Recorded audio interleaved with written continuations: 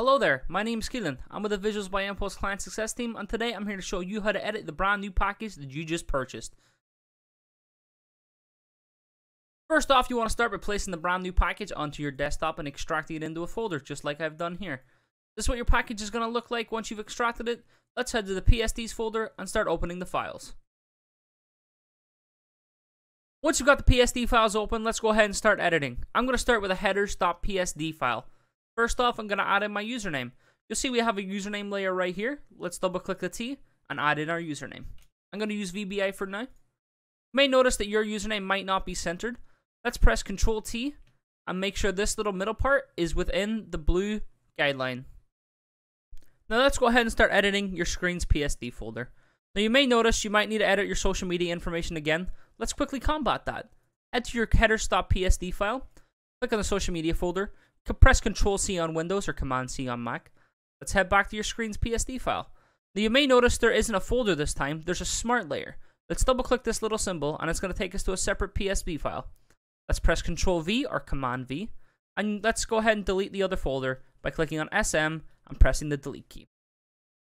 Once done, click File, head to Save, gotta do its thing. Let's X out of this, and you'll notice that the screen's PSD folder is edited. Now it's not off to the left just as the other one was. Let's quickly click on SM1, press Ctrl T, hold Shift, and drag it over. Now let's start saving out. Let's hit the File, Export, Quick Export as a PNG. Let's go ahead and head to the Screens folder, Static, and Starting. Now some of you may be wondering how you're going to get your social media information onto your animated screens. Quickly turn off the title folder. Let's head to File, Export, Quick Export as a PNG. Let's head back to Screens and head to the animated folder. I'm going to quickly name this file socials.png. Save it out, and you'll be able to place that on top of the animated files inside your streaming software.